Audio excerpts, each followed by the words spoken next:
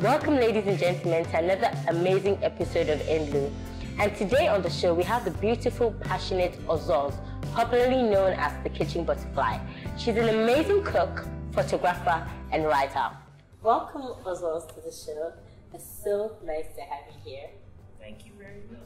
Your house is so beautiful. You have such a lovely home. It has so much character. Yeah, thank you. So I wanted you to first introduce yourself. I had done an introduction, but I want you to, in your own words, tell us who's Ozoz, who's Kitchen Butterfly.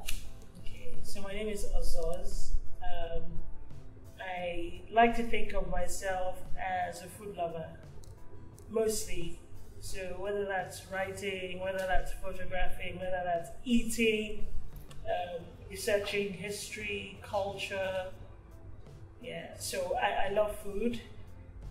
But I think my general approach to life is one of exploration. So I also think of myself as an explorer. I'm a geologist, that's my profession. But in particular, I'm an exploration geologist. So exploration geologists are usually those who brave new frontiers, find the first kind of things. So my whole life is really about exploration. So I think of myself as an explorer. Wow, you sound so exciting. I'm excited being close to you. At what point did you say, okay, you know what, I'm going to be a cook. I'm going to be a traveler by plane. What was the defining moment for you? When did the light bulb just come on? Like, this is what I like this, I'm going to do this. Well, I've always loved food. Well, since I was 9. But I think there have been a couple of episodes in my life that have shaped my relationship with food. And both of them happened when I was away from home and outside of Nigeria. The first time was when I went to university in Liverpool, in the UK, and I was homesick a lot. And one of the ways in which I could connect with where I was coming from, connect with my heritage, was through food. So I found myself cooking a lot of things, jollof rice, egusi, nothing major, just basic things. But I found myself doing them so often that I began to do them very well. And the second experience was when I worked in the Netherlands.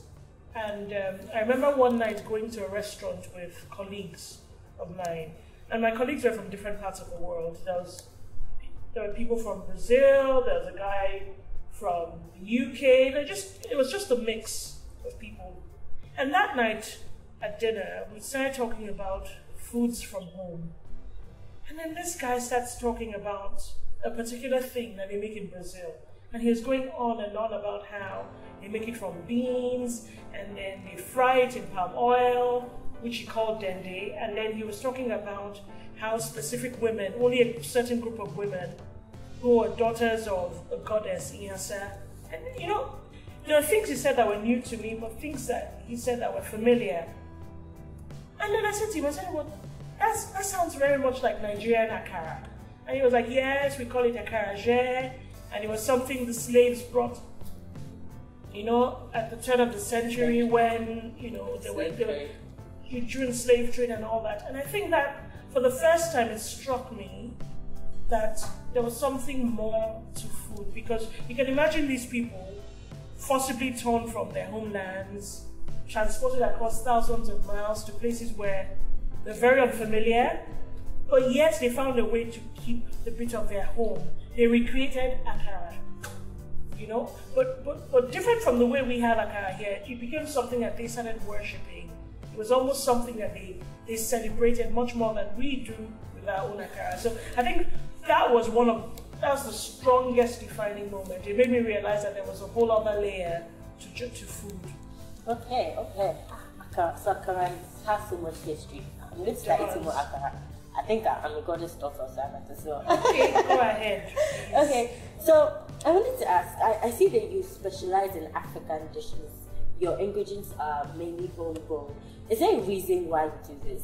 Are you trying to, what's your main purpose of specializing? Because from what you said, you've been to a lot of countries, you've met a lot of different people, so you could have learned how to cook French food or Indian food, but you decided to specialize in African dishes and homegrown ingredients. Is there a reason why you do that?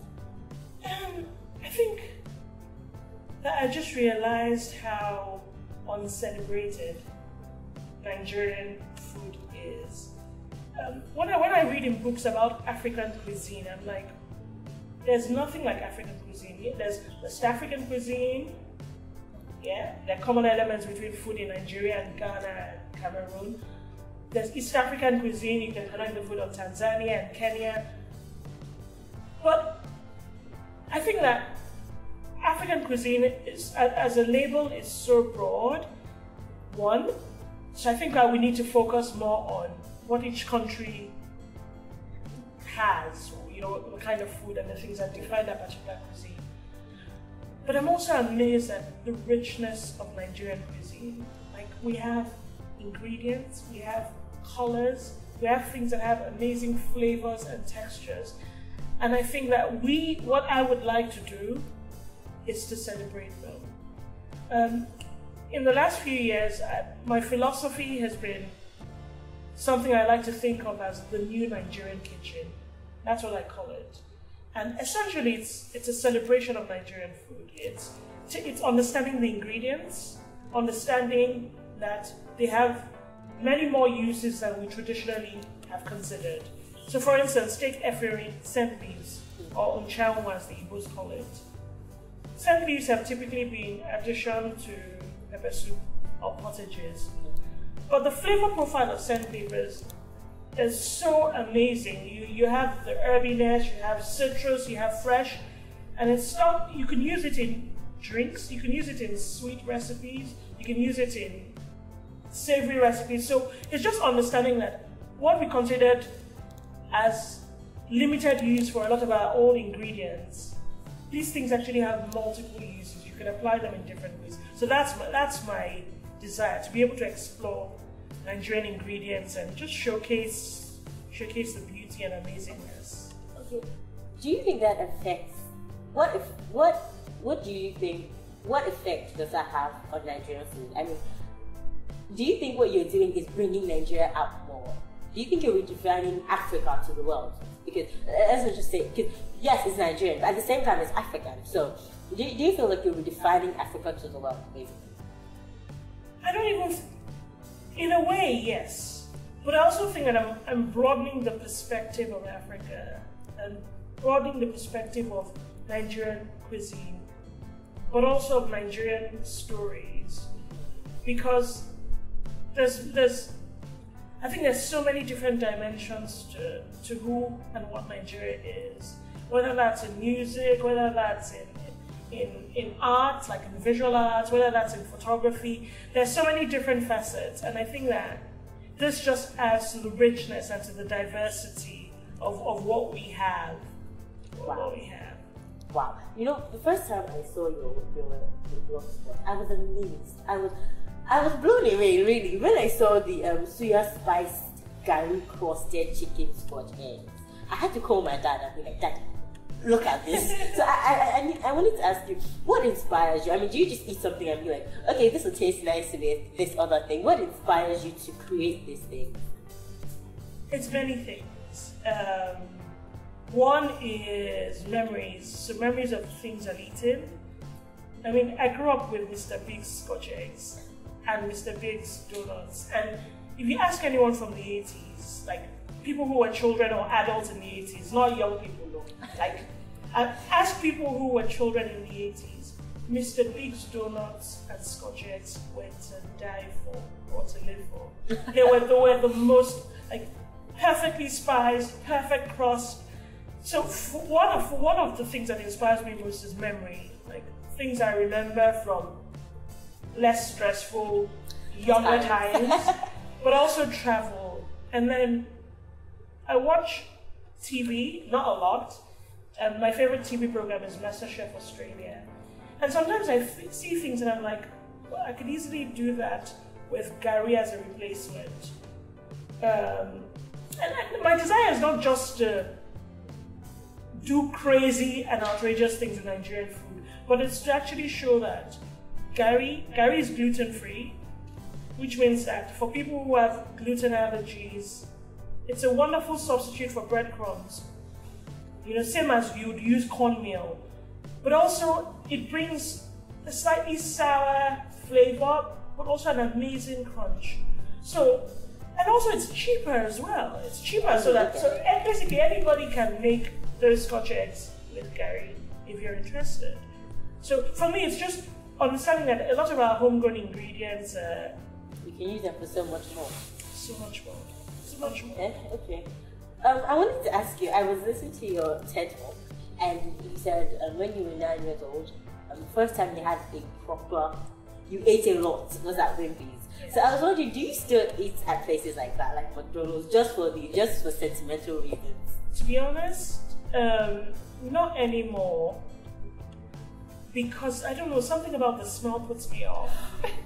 But when I was at university, Burger King was my thing. Like McDonald's breakfast of pancakes, and then Burger King burgers and fries. Like occasionally I'll still eat fries, but I just find that, the smell puts me off. Oh. And of course, knowing that a lot of those things are not made with the greatest of care. And now also calories. A lot of that. Well, I'm not so big on. I mean, I will eat deep fried. I will eat salads. I don't discriminate when it comes to food generally, but I think now that I have a different relationship with food, there are a lot more considerations that I think about. Okay. So your last trip to Kenya, I saw that you had to eat roasted termites. I didn't have to. I tried. You know, the adventurous part of you. I'm almost like that. Please, what are you thinking? How did it taste? Did you like it? I didn't really like it. But the thing is that sometimes I push myself. I'm like, okay, you know what? I want to try this. I want to experience what the texture is like. Some days before that, a friend and I had been talking about bugs. He lives in Asia, and he is going on and on about how he had tried different bugs and crickets and termites and how healthy they were and nutritious. And then a few days after that, I was reading a magazine, and it also talked about bugs. And the magazine is called Ogoji. I'm not sure how to pronounce it, but it's published in South Africa. And they had this beautiful spread of recipes with bugs, from smoothies to bakes. And then there were these termites as well. So I was like, I've eaten termites before. I've eaten fried termites before in the rainy season. Yeah, I think in Delta State. Yeah, not just even in Delta. When I went to university in Ife for a while. Okay. But back from there, I went to university. And in the rainy season, we would get termites and we'd pluck off the wings and we'd fry them. And the texture was a bit of crunch and a bit of cream. And so I was interested in seeing if in Nairobi, if I would get that same, if it would trigger the same memory. But they cooked it in a particular kind of native salt, which I didn't really enjoy it. I didn't quite like it. So I managed a few mouthfuls, and then but it was an interesting experience. It does sound like one. It was an interesting. Okay, so not one that I'd necessarily repeat soon, but yeah. At least you've tried it. I don't think I would be bold enough to do it. No, I can't do it. Okay, so Kitchen Butterfly has become very big. I mean, from Knick Knack to your interview with Olisa to GTV May 1st and 2nd. And I was thinking, did you expect it to become this big? When you started, did you expect your blog to become so popular? Did you expect your recipes to win awards? Were you expecting all of this? No, I wasn't. And it's still, I mean, I started my blog out of a desire to, one, express myself. I had all these recipes, I had all these ideas, I had all these things I wanted to do, and my blog was kind of the holding ground for them. There was never any thought about being popular or being accepted or winning awards. I was just doing what I love and sharing it, primarily for myself, first of all. And till tomorrow, it will almost always be about me. This is the record I'm keeping for myself. It's a catalog. It's my legacy for myself, for my children, really. So it always surprises me when people think of me as a star. I'm like, almost completely uninterested, because that's not my purpose. That's not my goal. My goal really is to give a voice to Nigerian cuisine. Is to share my ideas, hoping that it might inspire one or two people to either experiment with Nigerian food or share their own stories as well. So for me, it's encouragement, but it's not. My goal is not to become world famous. If that happens along the way, yeah. But my ultimate goal is self-expression and sharing. I'm inspired, so I guess you are basically achieving what you want to achieve. So I was also going to ask, you're a mother of three. So how do you mix the traveling and the cooking with the kids? Are you enjoying it? Does it get tedious sometimes? Do you have to miss PTA meetings sometimes? Yeah, the thing is that I learned about 5 or 6 years ago that if I wanted to give my best as a mother, I would have to make sure I made time for myself. And two things involved that. One of them was, there was a period when I would go to work very early, so I could come back early to be with my children. My children would run up to me, they would hug me, they would kiss me, and then they would be off outside playing with their friends. And I'd be like, wait, see these children that I rushed back from work for? But interestingly, I never doubted their love for me. Right? I knew that they loved me, but they had their own lives, and they weren't going to let me truncate their hustles and truncate their energy, fun, right? But I found that when I want to make decisions, when I want to go play with my friends, I always question, or even when I don't question, people want to question whether or not I love my children. The two of them they're completely separate. For me to be able to give anything, to be able to be the mother that I am, I have to have a life. I have to have a life that my children can see, that they understand, because they too have their lives. So I always say that if you consider yourself to be a fountain, you have to be full. So I have to do the things that energize, that inspire, that encourage, and that bring balance. And I think that we've also kind of found a way to make things work. So sometimes on my computer doing stuff when my children are doing their homework, sometimes I let them cook while I sit down. I think we kind of work it, and I don't think there are rules. I think that the thing where people get stressed out, I still get stressed, mind you, but where people feel really under pressure is when there are certain prescriptions and rules that they think that they have to follow. I think that whatever works for you as a family, as a parent, do it. You have a beautiful home, so I don't doubt that. It isn't always like this. It's chaotic sometimes, but that's like joys of motherhood. Okay, so I wanted to ask for your advice for the youth with the passion to redefine Africa. In the sense that I'm sure when you decided to do it wasn't something that was very popular.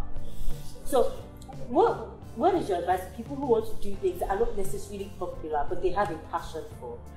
What would you say to them in the Africa of today, in the Nigeria of today? What advice would you give them? Do it. The thing is, there's no one way to tell a story. There's no one right way to talk about African cuisine. There are different perspectives. And I think that the world is big enough for the multitude of perspectives to be accommodated and accepted. I think that if you find something you want to do it. Invest your time in it, invest your energy in it. Read about it, ask questions, watch TV, listen to the radio, research, practice, experiment. You know, people always ask me how I know so much about food. I invest time and energy in food. I go to the market, I ask market women about tips, I ask them questions, I read, I watch TV, I listen to people who have done things before. My children sometimes come up to me with amazing ideas. I think the first thing is that you have to be open. You have to open yourself to all these things. And it might make you feel vulnerable, but you have to open up yourself to these ideas. You have to open up yourself to learning. And then you have to ask questions. You have to be inquisitive. You have to be curious. And you have to be excited. You know, like, so for me, something as simple as finding like mangoes being in season, like you have to just be a child again. You have to be willing to let yourself be excited about whatever it is you're going to do. And the fact that you enjoy it and the fact that you have a passion for it doesn't mean that it won't be difficult. Doesn't mean that you don't get tired. I don't cook every day. I love food. I think about food almost every single minute. Yeah? But it doesn't mean that.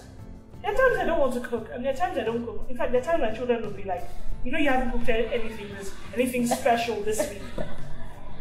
But so the fact that you love something doesn't mean that you want to do it all the time. But when I'm not cooking, I'm thinking about food, I'm tasting food in my head, I'm planning what I'm going to cook next, or I'm planning what I'm going to read about or write about, you know. So let yourself be consumed by that thing. I mean, a lot of people always think that money is everything. I think that if you start doing whatever you want to do, whether it's carpentry, whether it's being a makeup artist, and it doesn't matter who you are, guy, girl, you know, start in that thing, be consistent, be interested. People will see that passion and people will support you in ways that you wouldn't even believe, you know. And then also sometimes you get the most outrageous ideas. Don't let your grand goals and your grand visions scare you. You know, they may not be accomplishable the minute you think of them, but just make a little note of them, and you'll be surprised what will happen. How the landscape will change in a year or two. I mean, half of the things I do with food now, I've been doing for 5, 6, 7 years. Yeah, even longer. But people see me today and think that this is, oh gosh, like she's just suddenly appeared. But it's been a work in progress. But you have to show up, you have to be consistent. You just have to be present. Okay, thank you very much. It has been amazing. I feel like I've learned so much. Maybe I'm overdoing it, but I'm so inspired. Because the first time I saw everything, I was like, wow, you're so creative and so beautiful. I'm almost lost. If I'm not already Don't be. But thank you very much. I think it's important that we have these Nigerian and African platforms where we share everyday stories. I'm not. You know, I don't think that I'm different from anyone else. I just think that I found what inspires me, I found what encourages me, I found what I'm passionate about, and I've also found a medium to express it. But it also helps that there are platforms like this that are sharing these stories that encourage and inspire people. So thank you two very much for taking the time to talk and to share and to find out a bit more. I appreciate it. You're welcome. Thank you for joining us on an amazing episode of INDLU. We had beautiful Ozoz on the show. I've learned so much. I hope you have as well. I'm so inspired. I hope you've been inspired as well. Join us next time. Have a nice time.